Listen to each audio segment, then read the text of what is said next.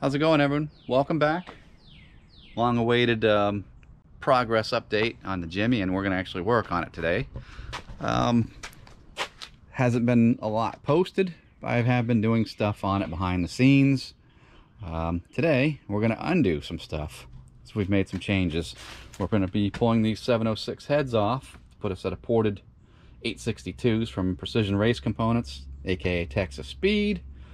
I've got some MSD plug wires, got a FAST LSXRT intake manifold and Holley billet fuel rails. We're going to get those on there. There's a 102mm throttle body as well, but still waiting on the headers, and that's going to kind of be what we're doing today, is getting this old stuff off and getting the new stuff on. And then once the intake's on, I need to figure up the length of all the lines and crossovers, regulator, all the plumbing essentially for the fuel system is what's next. And from there we're gonna probably start the Holley install and start plugging everything in. But hang in there, I'm gonna shut up and we're gonna get to work.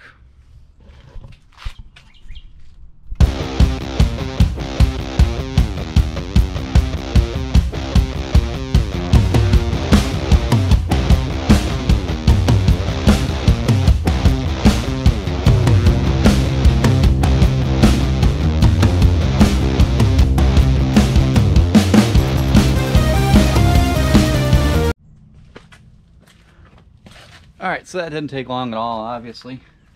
Got rid of the coil packs on both sides. Pulled the intake, fuel rails, throttle body, one piece. Next, I'm going to pull these crossovers and block off plugs off the heads.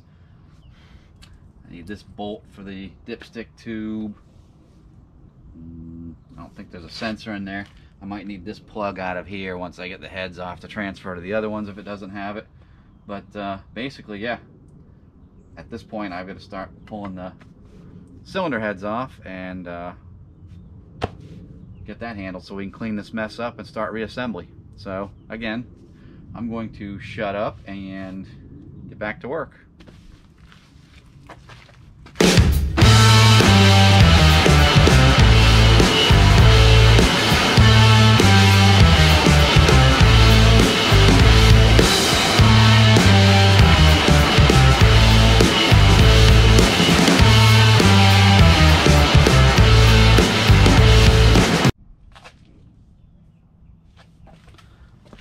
So that's all taken apart.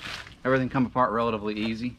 If you go back and look at the playlist for this, I'll insert it. You can see I put this engine together a while ago.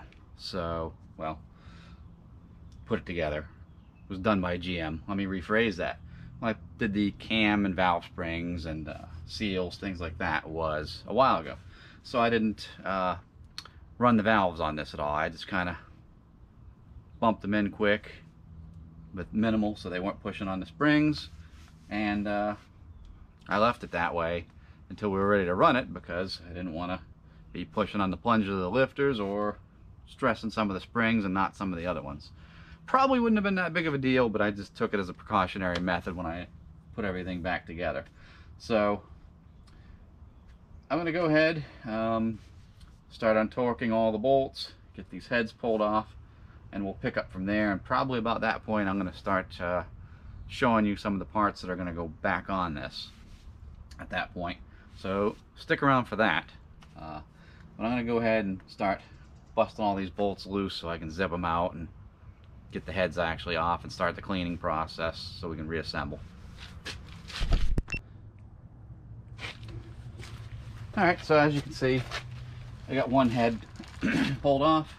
Relatively clean, a little bit of carbon buildup, typical, you know, engine that isn't flogged, beat on, or had a bunch of nitrous sprayed through it. I think this was 124,000 mile out of an 03 Yukon XL 4-wheel drive, so it was a rust bucket. That's why it donated its engine to this cause. So it did have the 3 different length head bolts, had 2 short ones on the ends, and of course the little ones up top and the real long ones here in the other positions. And then I got thinking about it. Well, it is an 03. They changed that around 04. and did have multi-layer gaskets instead of the graphite, so major plus there. A lot less cleanup. So again, let me be quiet and just get back to work, get the other head off. I'm going to replace the lifter trays, even though they look decent, as a precautionary method. Did get new head gaskets, didn't buy new bolts. Good damn thing, because probably would have got the wrong length. And that's where I'm going to make some people mad on both sides of things. They're going to be angry I'm not copper coating the head gaskets and just slamming them back on, and other people angry and calling me a hack because I'm reusing the stock head bolts. This is somebody else's vehicle. He insisted upon the head gaskets. I'm totally okay with that. I asked him about bolts. He said no, go ahead and reuse them. Some people, you know, they don't go for that. This is only one-time reuse. This isn't a boosted engine, just NA. It will be fine, I promise. But if you're mad, be mad. Alright, we're back. Both heads are off. Everything looks good and clean overall. I got a little bit more cleaning to do on the deck surface. But I wanted to get into what's over here, what we're installing. Yeah, quite a bit of parts. Got some new head gaskets, as I mentioned. Some fresh lifter trays. MSD wires that'll go on at the end. These are nice little Holley billet fuel rails for that. Got a 102mm throttle body as well, what he wanted. No, I didn't sell him mine. This is another one he bought. These, however, I did sell him in the issue of trying to save time. You've seen these before. They're my PRC heads that I pulled off another vehicle. 58cc chamber, 862 castings. They're stage 2.5s, 202 valve, intake valves. I think 157 exhaust. Flow over 300 CFM at 600 valve lift. This is a 585 lift cam, so that's be good. You know the gist. They got all the goodies. They're a low mileage set of heads, and they're pretty much ready to rock. So I'm gonna get set to clean the deck, get the head gaskets on, new lifter trays in, some lubrication and oil on the lifters, and start sticking this thing back together, and yeah, make some noise. Alright, so we're back. We've obviously skipped a few steps. Got the deck surface clean, new head gaskets on, got the heads cleaned up a little bit and thrown on, torqued, rocker arms on, 22 foot-pounds, rotated 180 degrees, 22 foot-pounds again. That's how I do them. Some people do them a little differently than that. That's how I do them. We're about to throw the fast intake on, so sit tight for that. Alright, so we're still kind of plugging away here. I had to pull these out of the valley and replace them with these Allen head bolts, so I'd clear the bottom of the intake. Swing you all in here. Yeah, you can see them right there. Yep. They're on. No turning back now. It's getting late. Been out here all day, had a lot of interruptions, unfortunately.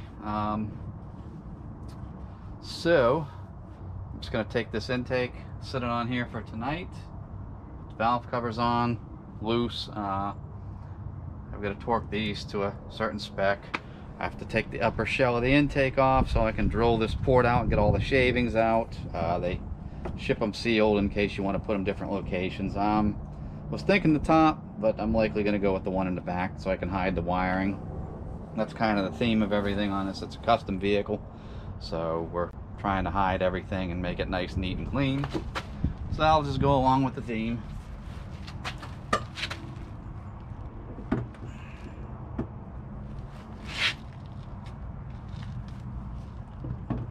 There we go. It's like, why is it not sitting there? That really fills the gap. Really nice, I think. lot better than the factory one, and it's going to perform better. So I'm liking that. I will get the valve covers on, probably stick the throttle body on loose with a couple bolts just to keep crap out of there overnight, and I have to tape up the exhaust ports, obviously. So let me go ahead and do all that good stuff, and then obviously we'll continue this tomorrow when I go through the motions to get all this wrapped up and done. Yeah, I am really not feeling those valve covers. They used to look decent. They detract from the looks of everything now to me. I'm gonna do something with that. I'm either gonna have to, in my mind, if I'm gonna keep them, thinking black wrinkle paint to match the intake. We'll see what he has to say about that, or something aftermarket that coils sit on, or I may relocate the coils. I don't know. We'll see what he wants to do. But got the throttle body sitting on there just to, like I said, keep crap out of the intake overnight. Looking way different. It's definitely transforming the looks of this. So we'll be back first thing tomorrow morning to continue with the shenanigans. Alright, so day 2, we're back on this. Left off yesterday evening. This was just setting on here. So clearly I'm going to pull that back off. I've got to separate the 2 halves, drill out that back for the map sensor, get that installed, and get it back together and on for the final time. And then I need to start assembling the fuel rails, and I've got to figure out how much line I'm going to need. There's going to be a crossover somewhere here in the front, and I want it to be as discreet and hidden as possible. Speaking of crossovers, I need to install the front crossover. It says it may need some bending and modification to fit with this intake. It looks like there's some gap under it for it to fit, but we'll see. I may have to push down on it or gently tap it down with a hammer and a block of wood to get it to fit underneath it. We'll see whatever it takes, get it figured out, and kind of go from there. But I'm not going to do too many time lapses or anything like that. I'm just gonna probably work, get some stuff done, come back, show what's done, describe a little bit briefly what it took to get to that point, and then leave it there so I don't bore you to tears. Alright, on that note, I'm gonna quit talking and grab some tools and get to work on this. So if you ever wondered what these look like when you take them apart, obviously there's the top shell and there's the runners in the lower. Now, why did I take a brand new intake apart? Well, per the instructions, here's where the map sensor is, and if you look down in there, it is not drilled all the way through, so I have to drill that out. The one on the top here, if you went with this location, isn't drilled all the way through, obviously. So, as well, only 2 on this upper that go all the way through are these 2 ports. I've got this one plugged off, obviously, as an alternative for the brake booster hose, but we don't want to see that, so I'm going to use the one in the back. This will be for the PCV. That one's not drilled through. That one, likewise, none of these, etc., so on and so forth. But just figured I'd give you all a little look on the inside, and while I have it open, I'm actually going to check, make sure stuff like this is tight on the runners. They seem to be, but I'm going to double check them, because one of the ones holding that top on in the back, there's 5, 2 in the front and 3 across the back, was spinning loose. You will need a, I don't know where my, oh, right here. You need a number 5 metric Allen key for those, and then this screwdriver is the right width to fit inside the bolts to speed it up, because you're not really fitting much in here because it's so tight. So that's my take on that. Just figure that may or may not help somebody in the future. Alright, so map sensor installed. Yeah, Use my 3/8 drill bit to do that. Ralph, you're watching. Yes, you're gonna have to drill into that fancy new intake you bought for your truck. So, I know, wild concept. I'm gonna put the two halves back together and get that on for the final time. All right, so about to put the intake on for the final time. Everything's back together and tightened down. I'm going to do the water crossover in the front and the two plugs in the back. These were questionable, so I'm going to replace them. There's the Dorman number real clear. So it's actually the last set I have of them. They're like a $4 or $5. They might be $6 or $7 now. I don't know what tax, but cheap insurance. It's a real pain in the ass to have to pull the intake back off because you got a little coolant leak. So again, I always replace them. Have I gotten away in the past with putting a little RTV around them and sticking them on? Yeah, but being this is all brand new stuff and it's for someone else, I'm gonna replace them. So just wanted to note that, and again, there's the number from Dorman. You can get them in any auto parts store or Amazon, Rock Auto, etc. All right, intake's on for the final time, obviously. Throttle body time. Got my sensors transferred over from the Gen 3 truck intake. Got my hardware. We're gonna go ahead and stick that on there, and we're gonna be done with that portion of it. Then it's going to be a matter of torquing down the valve covers and installing the coil packs, plug wires, plugs, all that good stuff.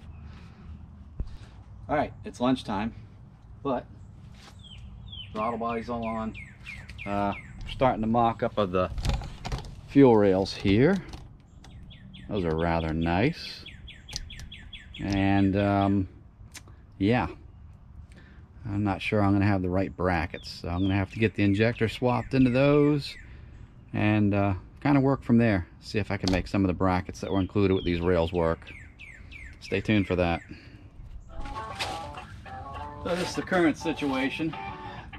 These fuel rails are clearly not for a truck intake like this style. It says LS1, LS2, LS3, LS6, L99 intakes.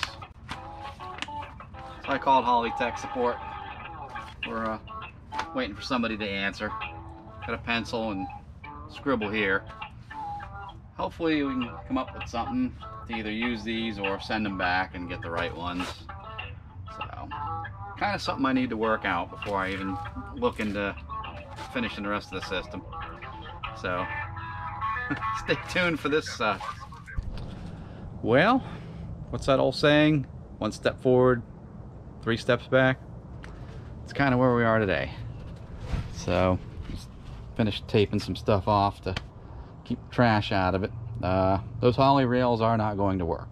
I was on the phone with Holly for a while. They referred me to another kit that's actually made by FAST for these. Then as I'm reading online, I find that people are saying, actually Summit Racing said, nope, doesn't fit, call us. Left a number. I call that number, I get redirected to something completely different. So finally I got somebody through their tech support, and they give me the same number, and I'm like, well, right here and on your website says it doesn't work. So that person didn't get a name, unfortunately, but thank you to them, whoever they are. I guess they spent over an hour minimum, maybe even a little longer. I wasn't really paying attention to time, researching, going back and forth, and they said they called the manufacturer and that fuel roll kit will work. More than likely this guy ain't gonna be happy about it. They don't make it in black. They have a part number, but when you look it up, it says it's unavailable, and there's no idea if they're ever gonna have it again. So they only have them in red anodized. There's clearly nothing red anodized under the hood here, so I guess we're just gonna have to deal with it. It's probably gonna be way more expensive to have them stripped and re-anodized the color. I thought maybe I could strip them and polish them and just have polished ones. But again, we don't have anything polished on this. Brush finish maybe, but is it really worth the effort at this point? So at any rate, that's where we're at. Intake looks really good on there. Really fills up the engine bay. This little 5.3 doesn't look so lost in there. Got a killer set of cylinder heads. You're welcome. And yeah, get this bad boy on there. So hopefully we'll get some of this fuel rail debacle figured out. Both of us are really not liking how these valve covers are looking on here now. So I'm considering doing a black wrinkle finish to kind of get it to be similar color and texture to this on those. Maybe we'll order an aftermarket set. I don't know, but once we figure that out, coils can go back on. Hopefully I'll have the headers back from the ceramic coating guy that he sent them to. We can go ahead and go on with that.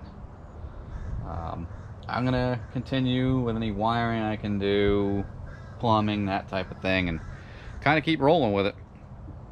So until then, that's what's going on with it, and we'll see you next time.